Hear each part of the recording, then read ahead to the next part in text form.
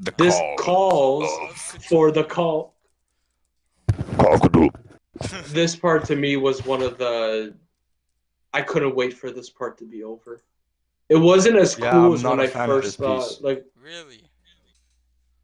yeah, I I've think seen they people mastered the instrumental on the next album.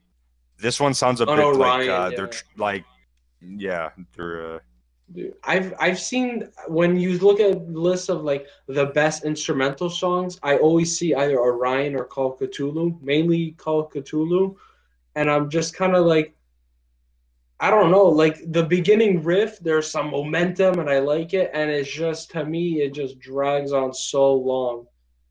And I feel like maybe that soft part, eh? And then it keeps going up and up. That part, I feel that's too long. I feel like they could have that just fixed that. that, but I feel like at the 5 minute mark, one thing I forgot to say is that most of these songs, um, the length of the songs, it doesn't ever feel like no matter what length it is, it doesn't ever feel like it's getting too long or it's too short. It feels perfect.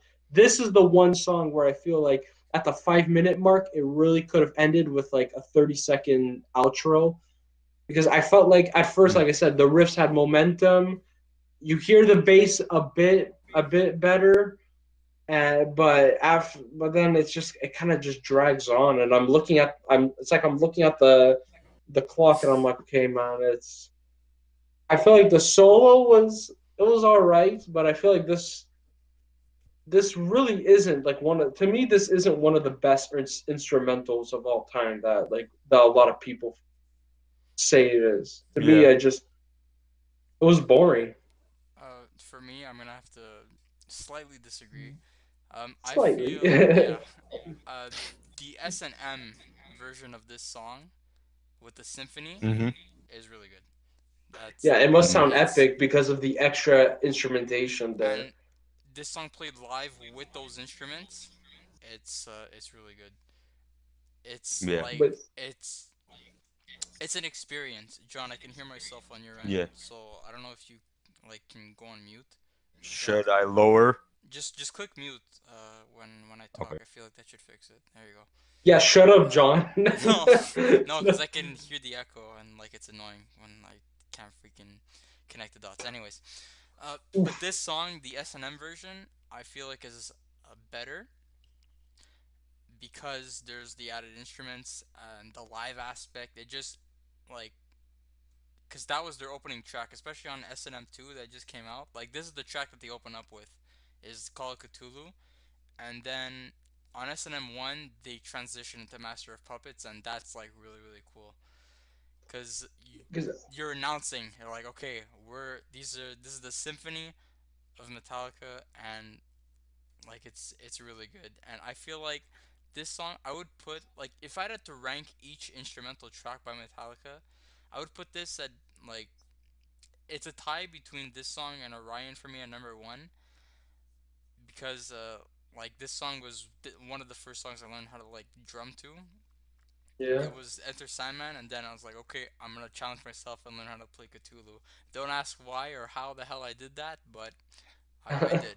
So you you yes, have you you have compared quite a few of the songs to like the live versions. In that case, do you feel like Metallica is better live than they are absolutely, studio? absolutely, hands Absolutely. down. Oh shit. Yeah, Yeah. hands down. And They're better live, especially in their primes. In the 80s and the 90s, like if you watch like live shit, the Binge and Purge or whatever, like that album, like like that's like their live peak Metallica performance. Like you're not gonna get any better than that. And going back to like the ranking of each instrumental, I'd tie Cthulhu and Orion number one. Then I'd put Suicide and Redemption number three, and then To Live Is to Die at the bottom. That's a bit controversial. I'm biased with the Suicide and Redemption because of the drum break at the end, and he fucking goes crazy. But the live version to that song, he just fucking does snare rolls the whole time, and dude, it's his like, skill oh went fuck, Fucking down. what are you fail. doing? Yeah, I have a question for John because what do you think would Yeah. have made this song way better?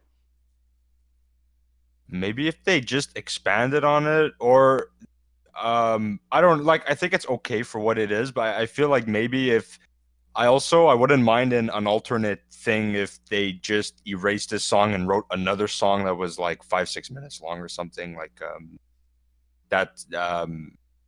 Because I feel like as an instrumental, I feel like it used to hold up when I first heard it, but now I'm kind of like I don't know. I mean, it's okay, Same thing.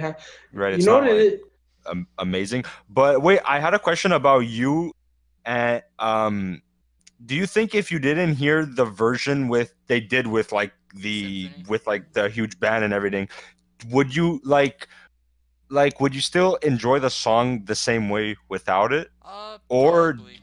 Yeah, do you enjoy it more with like the full piece band I and when I go the listen to this song, I listen to it with the symphony personally. okay, yeah, I yeah, that's how because it adds a lot of stuff to it and Lars's fills because that was in '99. I listened to the S&M one version that yeah, was recorded in '99 and that like these fills are they're a bit all over the place, but I feel like it yeah, Lars made and me stuff. learn like those Yeah. fills and how to be like okay, how to incorporate fills in a song, especially in an instrumental because there's no lyrics to follow, Yeah, there's no singer to follow. It's you doing it, and I feel like maybe that's why I like the song so much because I can relate to it in that way and have a strong emotional connection to it with learning how to play it on drums.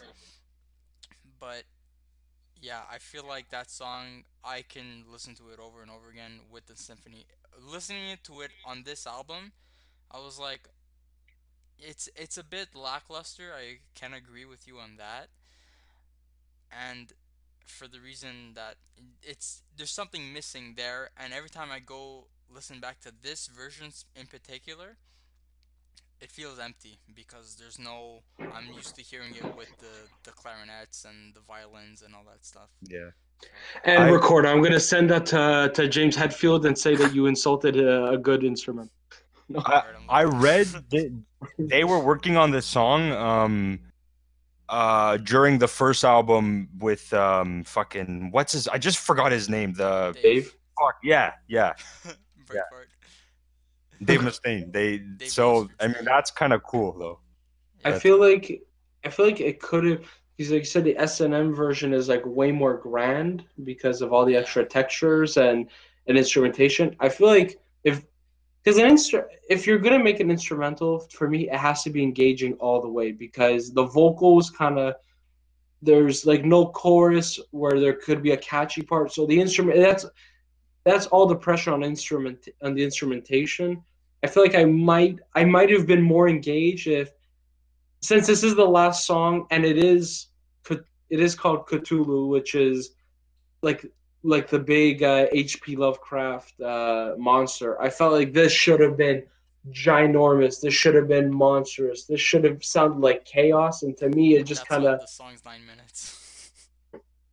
yeah. But that's the thing, though. It's like yeah, fuck, fucking that long. it's Jesus, monstrous I didn't in even pay length, attention to but it. I mean, it Yeah, doesn't feel like Godzilla just destroying or Cthulhu itself destroying a yeah. city. It sounds like a tiger on a rampage that killed maybe one person and injured two. That's I would have preferred it if they didn't like let's say they didn't write this song and they wrote two songs that were just fast as fuck.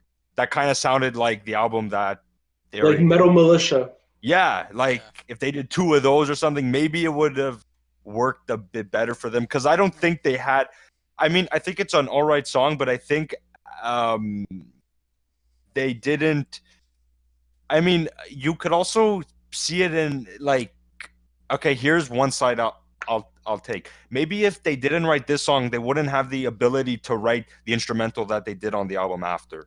So Hmm. there's one way to kind of see it Yeah. too. But There's there's also a few annoying points. I listened to like the Spotify remastered version, where it sounds like as the riff is beginning to play, in the very beginning you hear a loud buzz on the guitar. Did you guys hear any of that? I heard on the version I was listening to. I thought it was just like something with the headset, but then I rewinded it like five Yeah, times, and I did it without the Bluetooth on the speakers. I'm like, okay, this is actually part of it. Where there's just the guitars sound like there's this like loud distortion on effect that goes for like yeah, half a second, and it's just kind of like you didn't really go anywhere with that. And they did it like I think two or three more times, and I was like, if you're not gonna fucking put any good use to it, don't add it. It just sounds like yeah, a You have to blemish. point that out to me because I don't know which like afterwards, so I can add it in afterwards because I don't know what you're talking about with the bish.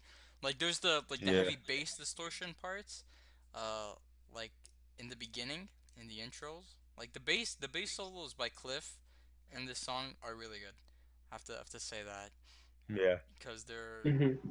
I feel like they're some of his best work on this album. Definitely that. I But feel like this is when the bass comes back in. yeah, this is one. So let's. Do you guys want to wrap it up? Give final thoughts on the whole album? Yeah.